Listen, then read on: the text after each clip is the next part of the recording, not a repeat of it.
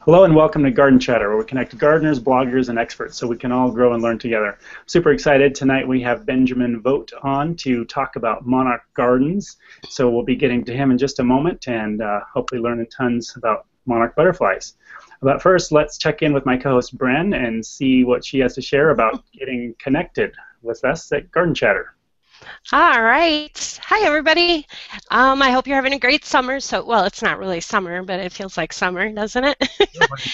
It does. It's been so nice. A lot of rain out here in the Midwest. But anyways, joining us on the Google Hangout, you're going to want to take your cursor, click right up at the top. You'll get a grid. Click on the grid. You'll see a Q&A. If you hit that Q&A, you'll get a nice little comment section on the side where I hope you'll ask questions for our awesome guests tonight, or just say hi so we know you're out there. And then also you can join us on the hashtag Garden Chatter.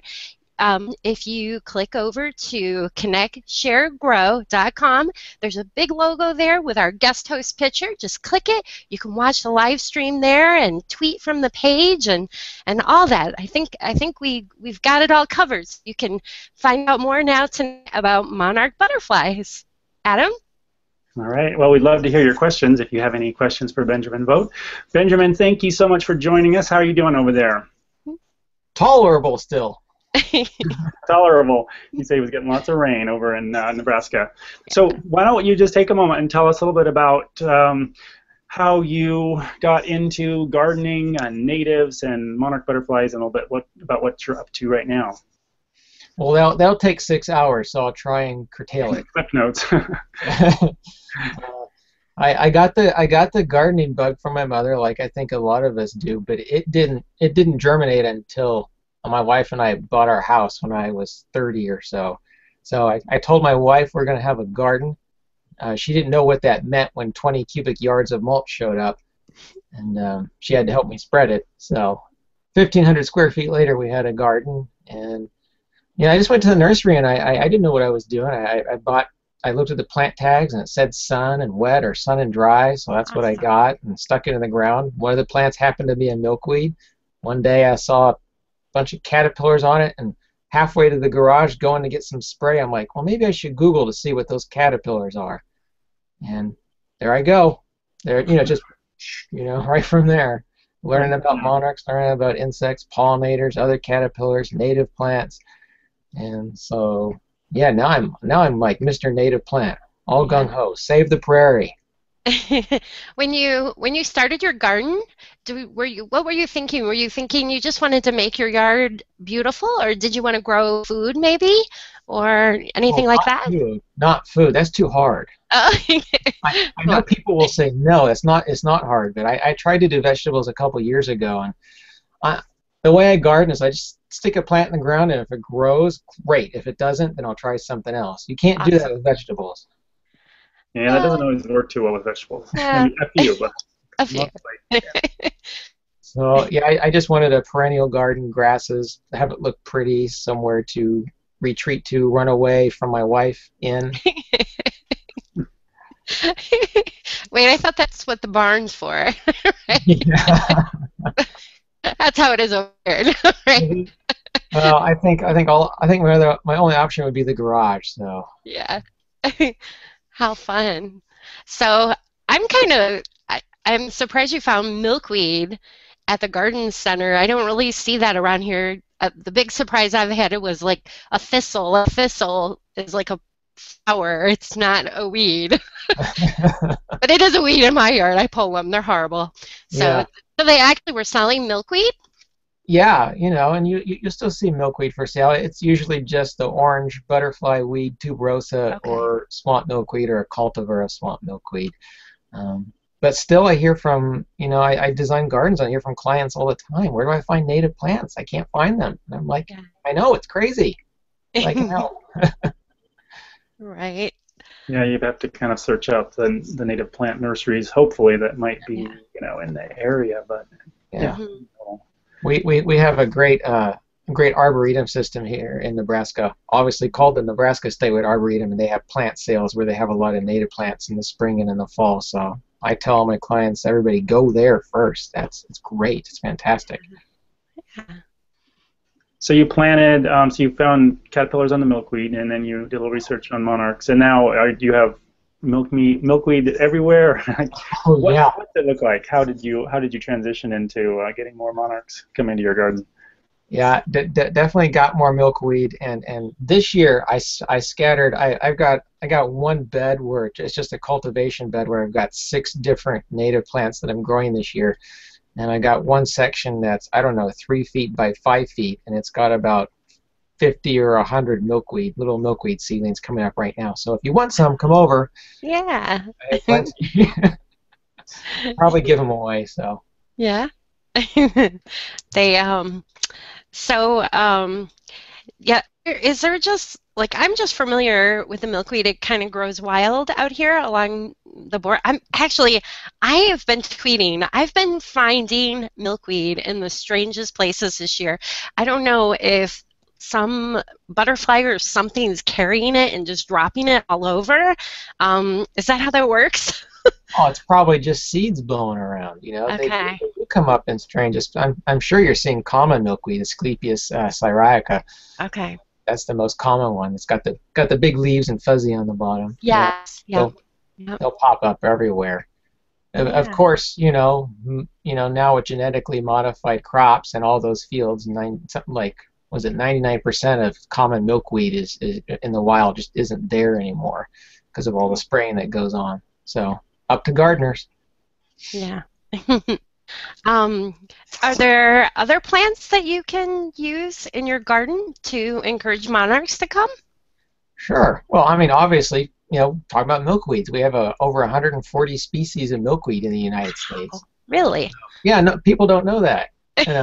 But the strange thing is only about a dozen of them are really ones that milkweed that monarchs like to lay their eggs on, because it's they have the chemical in there. Oh, what is it called? Cardinalides. It's that chemical that makes them toxic, and birds don't like to eat them. So only about 12 milkweeds are really really toxic enough for them to lay their eggs on. Really? But yeah, How do you know if it's the right kind of milkweed? Is that? There's, I think it was Monarch Watch who posted a list of those, did a whole spreadsheet of those, and then showed you the top 12. Okay. I don't know the link off the top of my head. So. Okay. All right. Well, we'll see if we can look it up later. But Monarch Watch, that'll be good. Yeah. Check that out. Yeah, I was wondering, maybe just as a little review, what just remind us of what is the monarch life cycle and their migration and that. What are we looking at? Yeah, well, they overwinter in central Mexico for 7 or 8 months, and then they all start to come north. Of that generation that overwintered comes up into Texas in the southeast, lays their eggs, dies. Then that generation moves forth, and then the next one moves forth, and then eventually by the end of the summer they're up into southern Canada. And that 5th generation up in southern Canada then goes all the way back down to central Mexico to overwinter for their 8 months. So when you're raising monarchs, the female will lay the egg. The egg hatches in about 3 days. Then after about 10, 14 days, your caterpillar is huge and eating tons of food and turns into a chrysalis, and then 10 to 14 days later you have a butterfly. So how's that for a summation? That sounds good. I guess I wasn't realizing that they went kind of in waves of generations moving north. Yeah, and most of the monarchs actually, the main breeding area is in the upper plains, upper Midwest, so Nebraska, Iowa, Minnesota, Wisconsin, and Illinois. That's the major hub of breeding, and then the monarchs move east and north from there. So if you don't see very many monarchs in New Jersey or New York, that's basically because they're not doing well out here in the northern plains. So.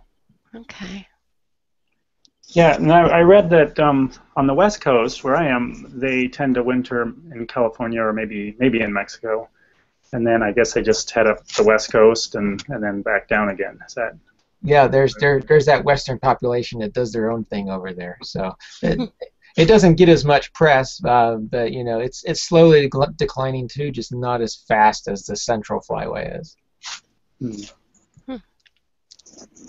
I was wondering, what is kind of the snapshot of the monarch population right now, and like sort of where it's come from, and where are we at, and is it trending, worse, better, holding steady right now?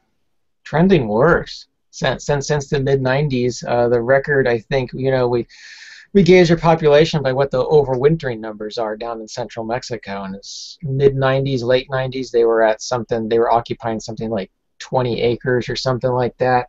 I used to have all the numbers really memorized, so but then it went down to like an acre and a half the year before, and this last winter it was something like 2 or 2.5 acres, so it's really bad. But we have all these initiatives, these pollinator flyways, talking about the I-35 is maybe going to be seeded on the roadsides with pollinator habitat, and it's big news. Bees and monarchs, and it's about time. 1 in 3 bites of food comes from pollinators. Yeah, absolutely. I was also wondering, like, where in their life cycle are they most vulnerable, or like, are we losing most of them? Is it in their migration? Is it the milkweed up where they're breeding, or what? Where is the biggest problem with that? Yes. Yes and yes everywhere. Or? All of that. Well, a female monarch will lay 300-400 eggs, and 98% of those will never turn into a butterfly. So, and of course, then if you have 99% of common milkweed gone from the main northern plains area, so yeah, no milkweed. Then the young get eaten. Then trucks hit them. And then if there's a drought, and there's just not enough nectar plants and not enough milkweed. We had that in 2012, a really bad drought out here in the plains, and just knocked everything back. Next year, in 2013, just not very many pollinators at all out there, and especially not monarchs. So drought can affect them, even if it's too rainy. They don't like rain and cold weather down in central Mexico in the winter. They sort of need to be right at 40 degrees and not having too much rain, and having that rain not freeze on them over the winter. So. That's interesting.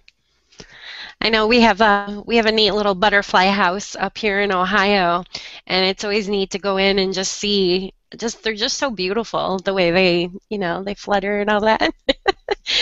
Do you see? I think those places are useful because it teaches kids more about the butterflies. I did locally see a decline from, when I first started blogging. It seemed like there were a whole bunch, and then it kind of fell back a little over the last 4 years or so. But the last 2 years, I've really, if I count at least 10 monarchs in my yard, I'm pretty excited. I raised 140 from egg to wing last year. Wow, is that hard to do? Well, it is when you have 50 caterpillars at one time. That can be. My wife looks at me. I got a 10-gallon aquarium on the kitchen table, and it's just crazy. Oh, that's cool. I don't know if it's cool. I got the 10-gallon aquarium from the trunk of some 10-year-old girl's car in a McDonald's parking lot, and her brother helped me buy it because I found it off Craigslist. It's weird. No, that's awesome. No, it's good. Yeah. So, could anybody do that? Could anybody take, I don't know, can you order monarch eggs or something and do that? Don't do that. Oh. No, but you want to collect eggs that are local, because if you're getting eggs from other parts of the country, you might be unknowingly spreading diseases and things that you don't know about, and infecting different populations of monarchs. You don't want to do that with butterflies, bees, or humans. Well, humans are okay. Okay. So yeah, that's good advice. I didn't really realize that. So look for local source, and then as far as just collecting them locally, though, I wonder how do you go about doing that? Any suggestions? Yeah, well, first you just need to grow milkweed in your backyard, and as many native plants as you can, because these are plants that the insects and the butterflies know, they've evolved with, so they know the nectar, they know when they bloom, they like them. Monarchs especially like things out here like stiff goldenrod and New England aster and Joe Pye weed. So those are things I grow. There's a liatris that's native just north of here, but I grow it anyway, sort of cheap, because they just go bananas over it. It's called meadow blazing star, Liatris ligula stylus.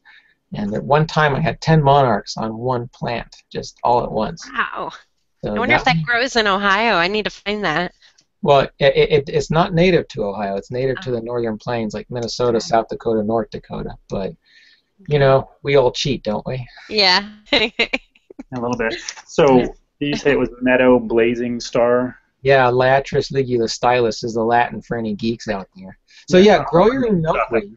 Grow your own milkweed, and then you'll see the little eggs on there. They look like little sesame seeds, and just bring that whole leaf in. You know, that's okay to do. Bring the leaf in with the egg on it, put it in a sealed container, and in a couple days you'll have a tiny, tiny, tiny, tiny, tiny little caterpillar. And you just keep feeding it. And once it gets really big, you gotta really keep up with cleaning out the poop, because they poop a lot when they get bigger. Wonder if you can use that as compost. Probably could. Not be too much, but if you get enough of them, I guess. I like to sprinkle it on my donuts. Yuck. Here, okay, so I got this little caterpillar here. We usually don't have them. I don't know if you'll be able to see this. I'm going to put it up to the screen. You tell me if you can see it. Oh, yeah. So we usually don't have these, or I usually don't have them in my garden until July 15th or so. So it's neat to have one a little bit earlier this year. So geeking out.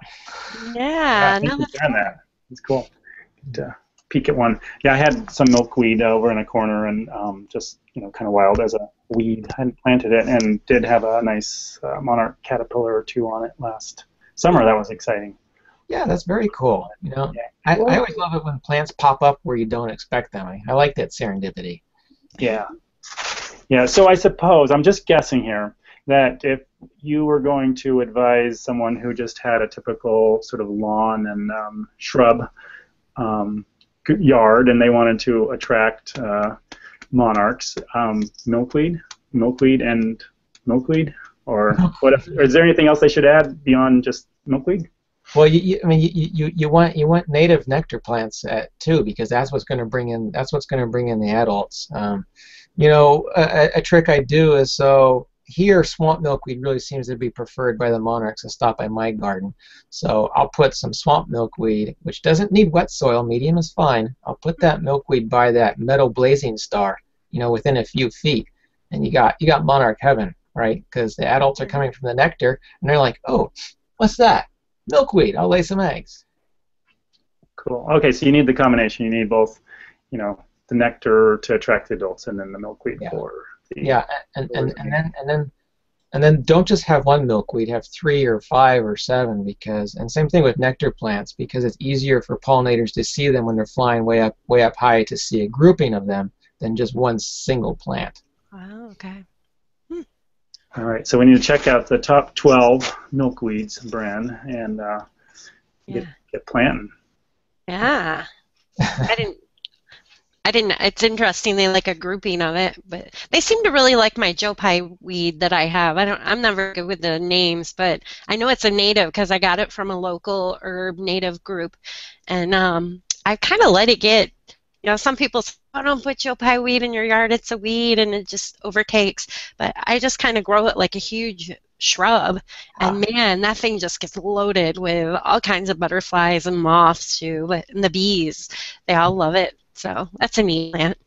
And the other great thing about Joe Pye weed, now there's lots of different Joe Pye weeds, but I know the one you're talking about, Bren. Okay, real tall, right? Yeah. Yes, I love it. I've got one that's 10 feet tall or something. Anyway. The stems are hollow, right? So in the spring, when you cut down your garden, because you do wait until spring to cut down your garden because there's stuff sleeping out there, those Joe Pye weed stems are hollow. So you cut those stems into 6-inch lengths, bundle them up, put them on a fence, and you've got a native bee house. So mason bees nesting in them. That's cool. Yeah. We have several in our garden. So that's a good idea. Yeah. Yeah, I have one in my front yard too, and it's about 12 or 15 feet tall. It's quite tall, and I just have to prune it back every once in a while so it doesn't get too, because it'll send all these verticals up and they get a little crazy. So I like to keep it cleaned up a little bit. But yeah. So Benjamin, I am going back to teaching 2nd grade in the fall, and sorry. Yeah, no, it's all right. So if you had, is there any curriculum or, I don't know, things I should do with my students that you'd like to see lots of elementary teachers doing with kids to get them excited about monarchs, or any resources online I should look up? Resources online, I don't know, but that's what Google's for. Yep. I wish that every school in this country, from preschool through college, had pollinator gardens right outside. You could have art classes working in it, biology classes working, English, history, whatever, you know. And I hope maybe at your school you can advocate for that if they don't have one already. I think that's really important for kids just to go out on recess or after school to walk right outside and look, there's a milkweed, there's a caterpillar on it.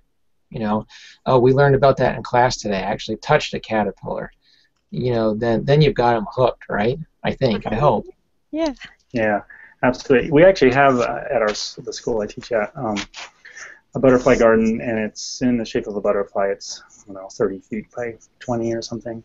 Cool. And, yeah, it needs some work, so that could be a project to do. It's been a little neglected, and I need to check and see how much water it gets in the summer and stuff. So it's still there, it's still intact. I just don't know how productive it is right now. I guess that figures being in the Pacific Northwest. You all are progressive, right? I don't know about all of us, but we had a teacher there that definitely advocated to get that put in, and it was neat. We had all the kids make special little tiles. Unfortunately, they froze. They got wet and froze, and they popped. So we had this concrete border in the shape of a butterfly with all these kids' tiles on it. It was beautiful, but they kind of popped loose, unfortunately. So. Yeah.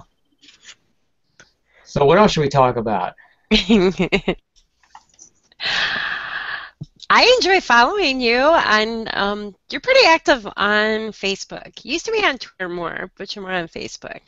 You keep pretty busy. Yeah, right? I got my main account called Milk the Weed on Facebook, and I do a lot of sharing about native plants and pollinators and how to help them, and interesting environmental links about all that stuff. Mm-hmm. Yeah, Twitter's crazy for me. I used to. It's just I don't I think I'm more going towards Facebook and Instagram now. So. Yeah. That's good, because those native plants are pretty. Instagram's a great place to show those. Just use the hashtags, right? Like pollinator and stuff. Yes. Native plants, prairie, yeah. Garden chatter. Garden chatter, yes. Just saying. And that's a good hashtag too. Yeah. So I was wondering also, just curious, because I know you have your monarchguard.com site, and that you're doing consulting and some, site design and plant lists and things. Would you be willing to tell a little bit more about that? Yeah, I do. I go over to people's houses. I've been to schools and businesses as well, and I just we sometimes with a consult we just walk around and they want general gardening advice about what do they need to prune? Is this a weed? What kind of native plants would you put here? And I'll just tell them in our hour consult. And then sometimes people call me and say, hey, I've got 1,000 square feet. I want a pollinator garden. Let's do it. Yeah, So I'll design them up a garden. I'm pretty big into native plant communities, artistic plant communities, plants that would be together in the wild. I try to put them together in people's gardens as best I can. Slightly different growing conditions, but I try to make it look pretty and be low maintenance and ecologically sustainable at the same time. So that's what I'm thinking about when I design gardens, and I give people a blueprint and give them pictures of all the plants I suggested, and I say this is how you do it. These are where you can go get your plants. Now, go for it. So you don't do the actual install; you just do consults and not yet. I'm hoping to do installs in a couple of years and get to that point. So right now I'm just sort of getting my feet wet, learning the ropes. So. Very good. Yeah, I think I first noticed you on you were doing a guest post on the native plants and wildlife gardens. Yeah. I like that one. And I saw your name up a few times on there. Yeah, I post every 9th day of the month. So my last one was up a couple days ago, or a week ago. It was about the art of selfless gardening. So I'm really big into ethical reasons to be using native plants to support other wildlife and during climate change and habitat loss. So me and the Pope, we have coffee, we talk. We share ideas. That's Wait, one thing I can't help but thinking about is like the native plants. I don't think people realize, or the pollinators and all that, that they're pretty easy as far as like drought tolerant things like that for the most part, aren't they? Well, that's a little bit of a misnomer. It's more about the right plant for the right place. Okay. Obviously, if you put a plant that likes it really wet and you put it on a sand dune, Oh, you're in sure. trouble. You're in trouble. Sure. So, Okay. so yeah. So I mean, the native plants, adapted to where they're going to be in your garden. So. Okay. And that takes research. I like to go to Missouri Botanical Garden, Prairie Moon Nursery, Lady Bird Johnson Wildflower Center to research native plants, figure out where they should go. That's neat. Good. I get confused too, because like pollinators and native plants, they're different. Not all native plants attract pollinators, right?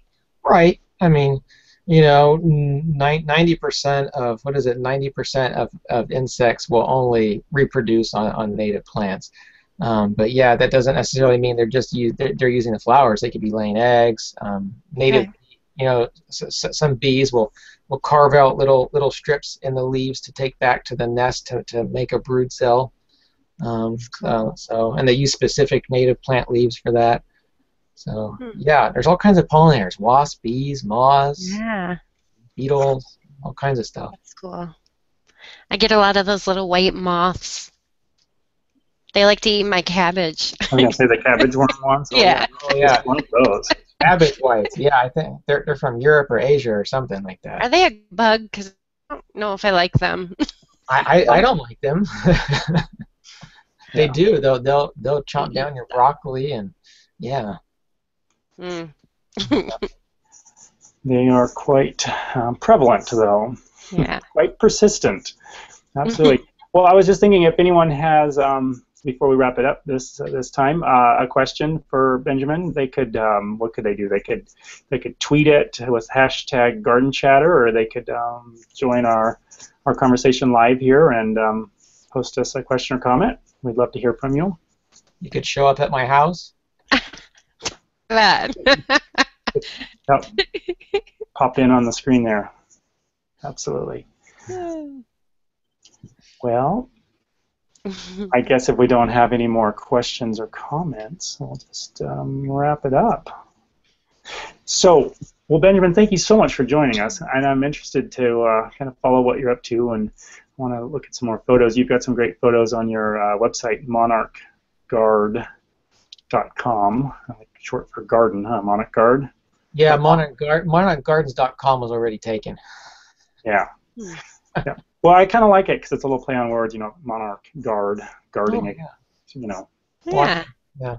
Well, and when you're there, you can link over to my blog and my Instagram account and stalk me. Okay. I'll follow you, stalk you, say hi. Yeah, absolutely. And let's see, Brandon, do you have any last thoughts or comments? Not really. I think, well, I had a question. It's about spirea, because I have a lot of different spireas in my garden. I don't think that's a native, but the bees and the butterflies, they really love that bloom on that. So I don't know, like, it's not bad to plant shrubs and things like that if they attract butterflies and whatnot, right? Well, if you know they're attracting a lot and you know that they're attracting a diversity of species, I always prefer to plant things now. I didn't used to, but now I prefer to plant things that are also attractive. The flowers are also attractive, and the leaves are attractive. I want my plants to do double duty, host the young and host the adults. Yeah. So, I ripped out a spirea a couple weeks ago. So. I think it's important, like you said, grow what you love, right? Grow what you love and think of nature while you're doing it, right? And hopefully that's milkweed and Yeah. more and more native plants. Just get started. You'll get hooked. Awesome. May I ask what you put in instead of the spirea that you tore out? Actually, it's just some sedge and goldenrod right now. I'm trying to keep it simple in that area. I want to keep it simple and clean. So. Very good. All right. Well, thank you so much for joining us, and we'll follow what you're doing, and Yeah, appreciate it. It's been a pleasure, and feel free to read my weekly articles on house.com too. All right, we hadn't mentioned that. That's right, you do articles for House too. Very good. Awesome.